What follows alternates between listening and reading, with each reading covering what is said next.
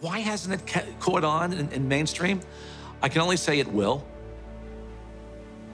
There's a well-established, traditional, conventional system that relies on expensive intervention. So they'd like to perpetuate that, and they're not too interested in having some competition coming in for a lot less expensive to sort of sabotage their profit levels.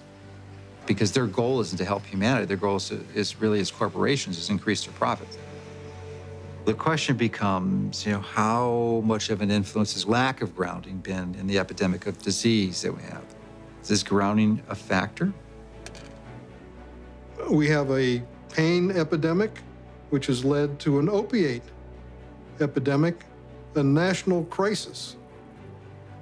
So given the worldwide discomfort, unhealth, diseases, all of them are benefited by earthing.